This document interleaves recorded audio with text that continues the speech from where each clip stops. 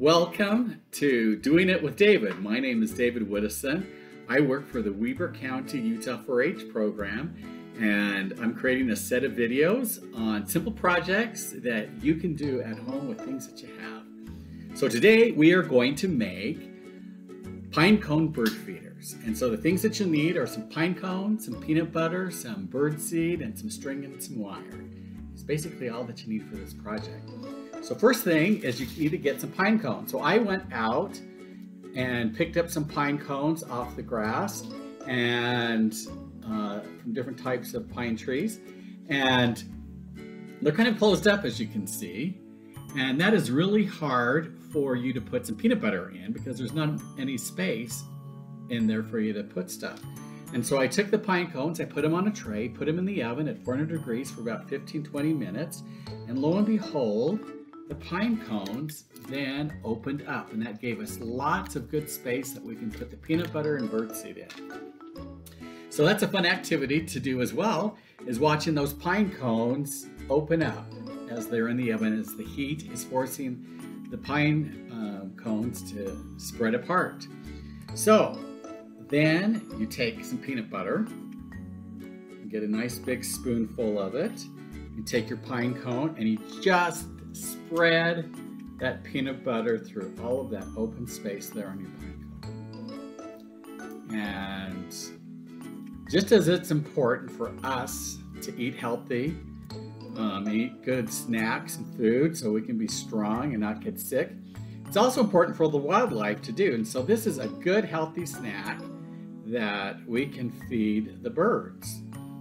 And so spread your peanut butter on your pine cone there, and then you take your little bowl that has your bird seed in it and you just roll that pine cone around in the bird seed and then press it down just ever so slightly to get the good bird seed to stick onto the pine cone. Then you can put that on your plate, then take your string or some wire and about 3 feet or so of it.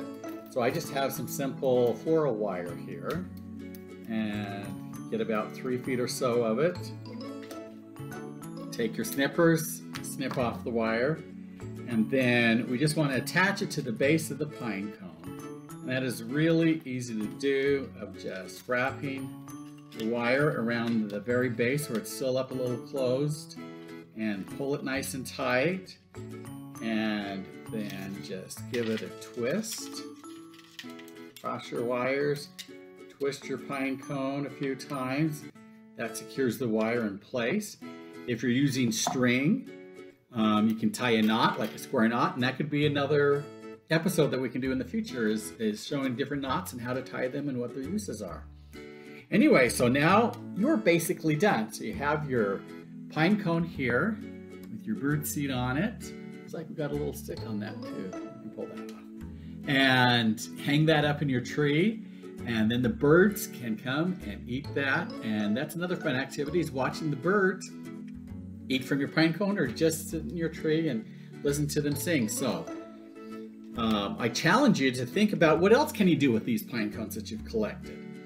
You know, the back of them have that pretty design. Oh gosh, that kind of looks like flower petals. I wonder if you could paint these ends and make them look like a flower. That might be something. You know, and like this, kind of the shape of a person or something. If you cut out some eyes and a nose and taped them on there, make a little person. You know, just all sorts of fun things that you can do. So I challenge you to be creative and see what else you can do with the pine cones that you've collected. Then take a little brother or sister or friend that you have and teach them how to make their own pine cone bird feeder as well, and have fun with it. And life all is about enjoying this journey that we're on. So I hope that you enjoyed the journey with me today on learning how to make a pine cone bird feeder, and I hope to see you soon. So take care and have a great day.